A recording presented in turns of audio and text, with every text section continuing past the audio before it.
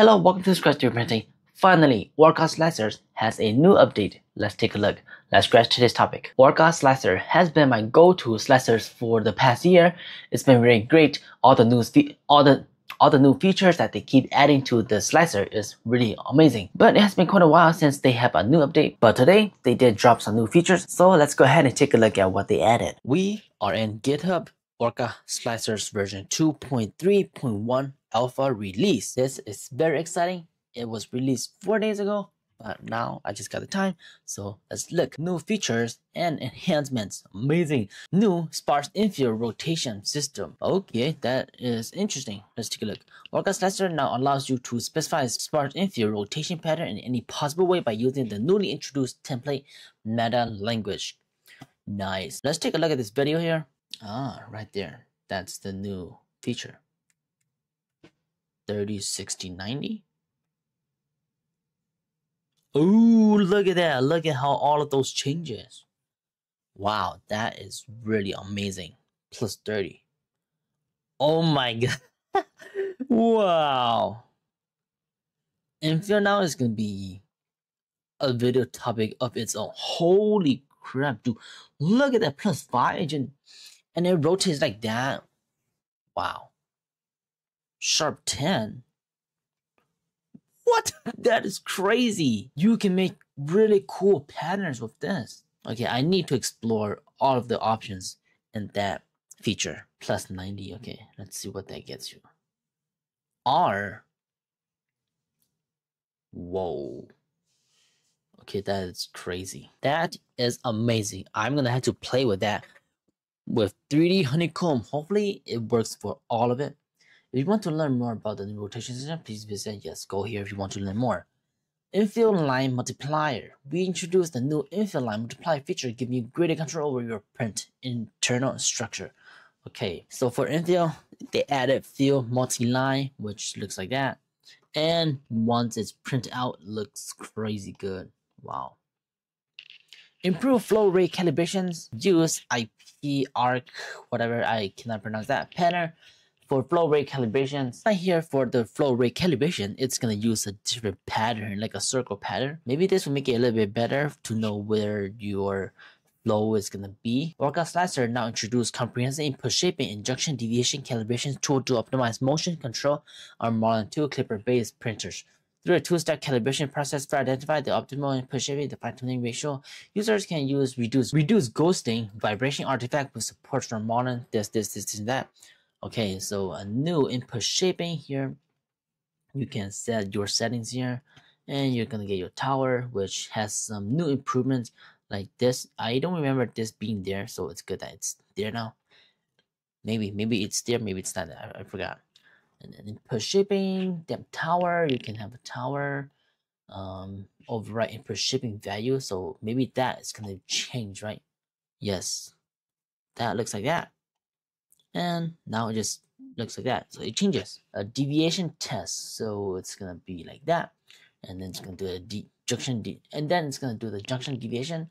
We will have to explore with all of these. So as of right now, not really sure what all of these do, but I know that it will improve your print quality so much better. Add fuzzy skin painting. Let's go.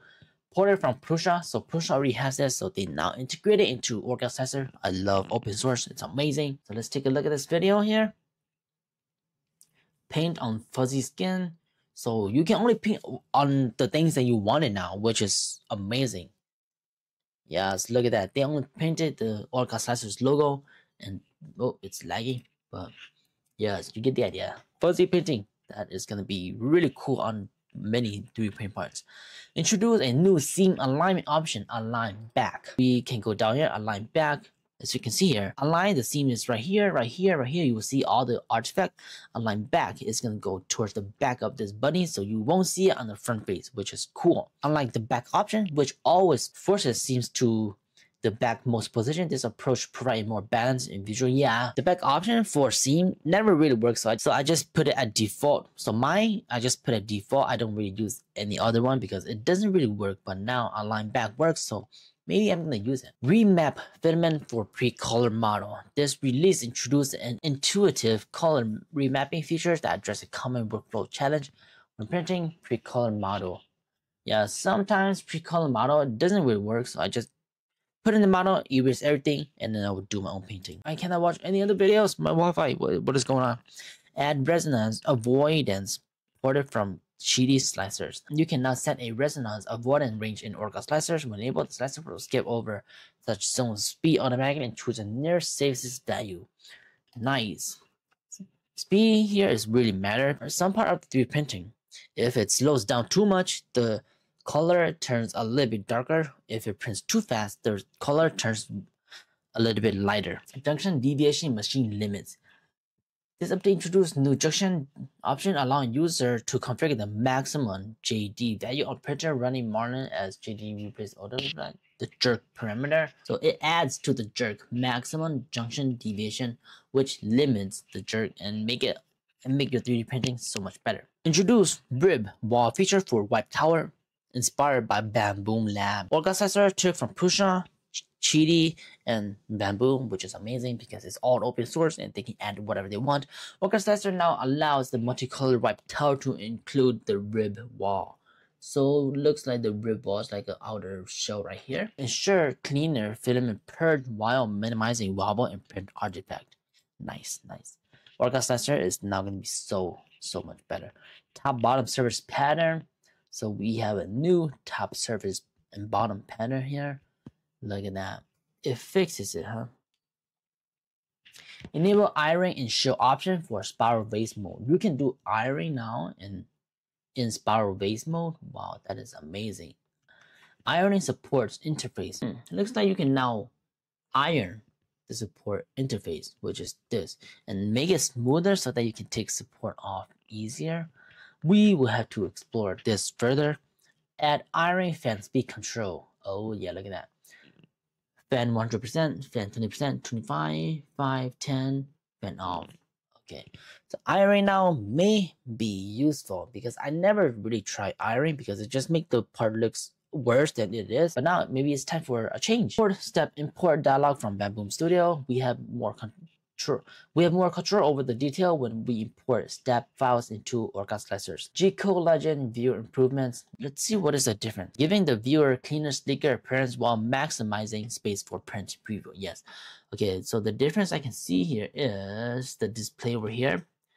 It has the eye on the new one, and this one it only has checkbox, and the line type up here also changes. You can see that there's an extra button right here, which I'm not quite sure what it does, but line type, time, percent, usage, that's it. Percent, filament, used filament, display. So it cleans up a little bit better. Add literal honeycomb infill pattern. What is this?